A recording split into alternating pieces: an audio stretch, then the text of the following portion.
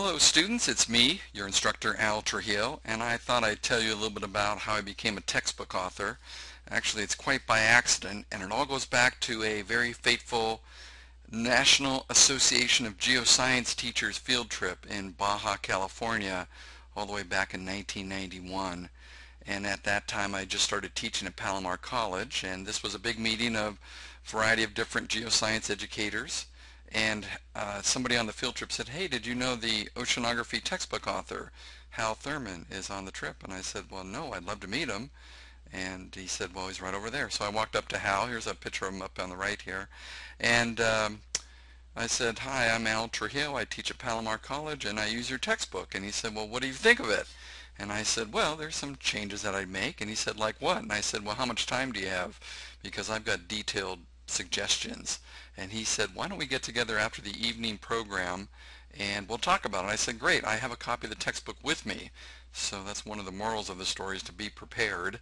Even though I was on a weekend field trip, I was preparing for my class the next week, and I had a copy of the book with me. So here's a shot of Ensenada, what it looks like. After our evening program, we met, and we walked down the main street there and found a quiet corner of a bar upstairs, and we went through the book page by page, and he kept buying me cold Coronas and I kept talking to him about the book.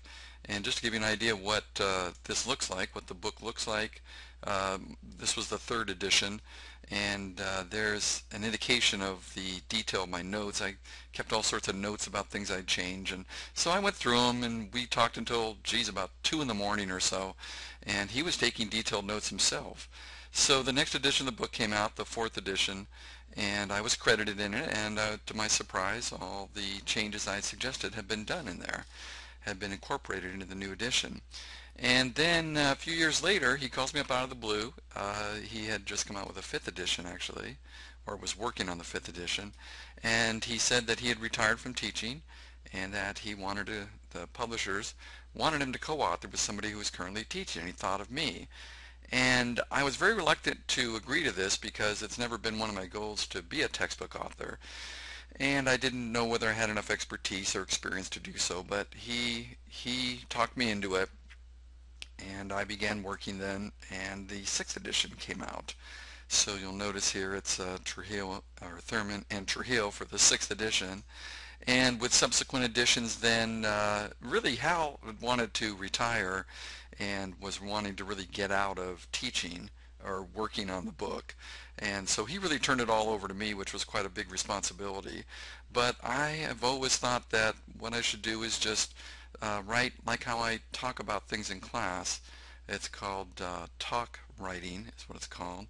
And so it's been very successful, and then I became the lead author here in the 8th edition, and there's the 9th edition.